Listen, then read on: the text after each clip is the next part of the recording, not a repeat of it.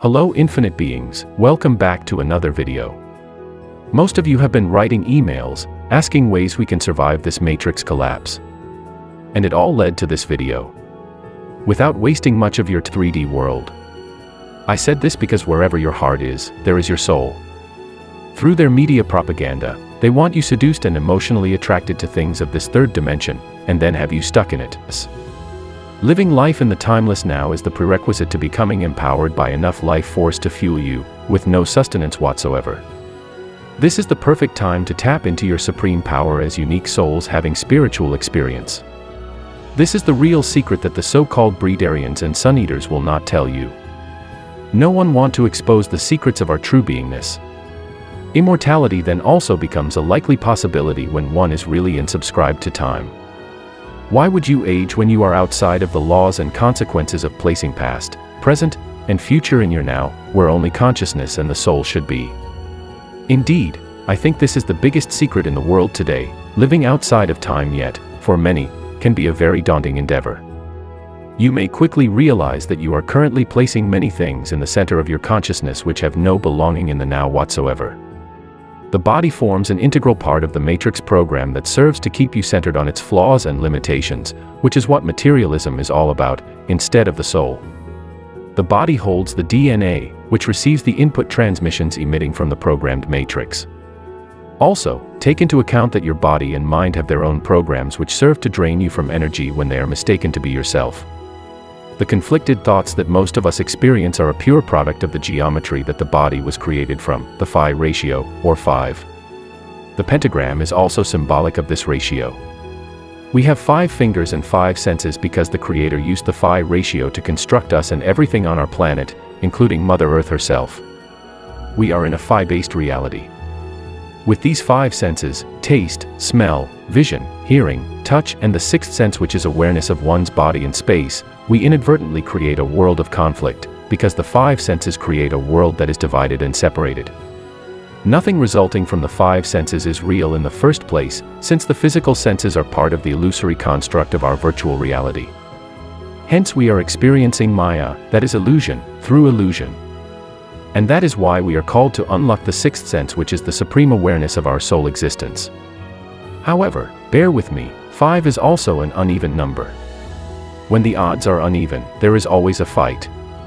The body, coupled with the DNA, also holds the programming of the parents, and in every sense, keeps the traits and characteristics of the parents dominant, as if there is nothing the individual can do about the so-called inherited genes. There is much power to behold coupled with the realization that the body is part of the matrix construct, which means that it is an illusion that we fuel because we believe it to be real. And by so doing, place it before consciousness, which is the only unchanging, real, aspect of this reality. Let's explore further the illusion of time that almost everyone is stuck in. The illusion of time is actually not so much about time, but more about finding yourself on different lines of space instead of the one, eternal, space that is now, that is, the present moment. For instance, anything belonging to the past, whether it be a past heartbreak, disease, the school that taught you or made you to believe, what mom and dad have turned you into, etc. These things that have a reputation of telling us who we are, only have power over us if we believe time to be real. In other words, parts of you that are trapped in past timelines, only remain fragmented when the consciousness believes that there is a separation between the past and the present. The famous quote that many spiritual teachers like to use is, "All mind is useless." The mind is also part of the matrix and only works towards unity under the guidance of pure consciousness.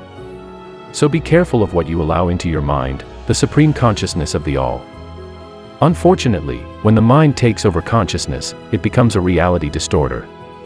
This results in countless challenges, because the mind perceives the world as separate and not one with the soul. In other words, the mind is in conflict, arising from division.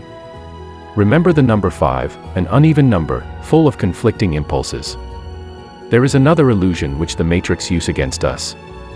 This is the illusion of the present moment. The present moment also does not exist and should never exist in the now. The present moment belongs to an ever-fleeting moment we like to call now, yet we can never pin it down and say, "Here I have it." It is for forever changing and continuously flowing. The now, though, is something very few individuals on the planet can say they have felt, because it is only felt by those that have totally removed themselves from the material laws governing this 3D plane. All laws proposed by science on this plane are based on the 5 senses, and all stem from the limitations of the matrix, which serves only to diminish the true essence of a soul, in the sense that we unwillingly sells its infinite potential out. The now is only felt by those that are back in touch with the 5 elements that result from connecting with the soul center once again.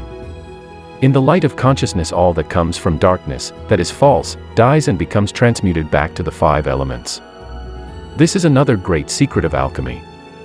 Think in terms of algae. When it spreads, the algae attaches itself to everything, turning the worst of toxins back into usable energy. When the light of consciousness is turned on, it transmutes all that is not immortal.